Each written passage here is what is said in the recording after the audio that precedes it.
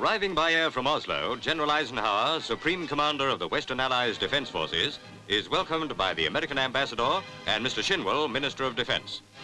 General Ike is on a whirlwind tour of the capitals for first-hand talks with service chiefs.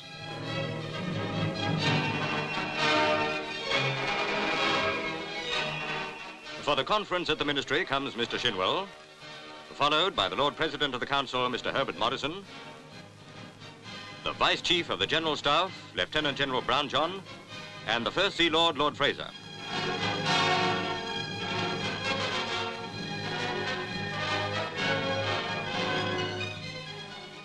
General Eisenhower's visit is purely exploratory.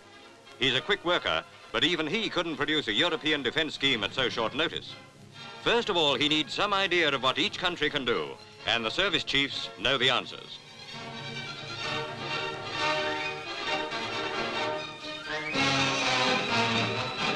And now comes the picture to stir memories of D-Day.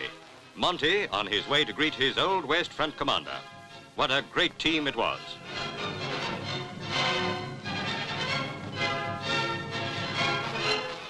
To the press before leaving for Lisbon, General Eisenhower links the present with London 8 years ago.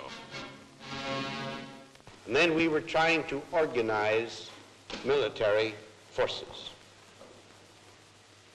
The great difference is we are organizing them now for a different purpose.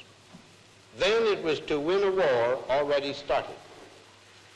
It is now to preserve a peace and to prevent anyone from believing that they can destroy the free world or that there is anything to be gained for them in attacking the free world.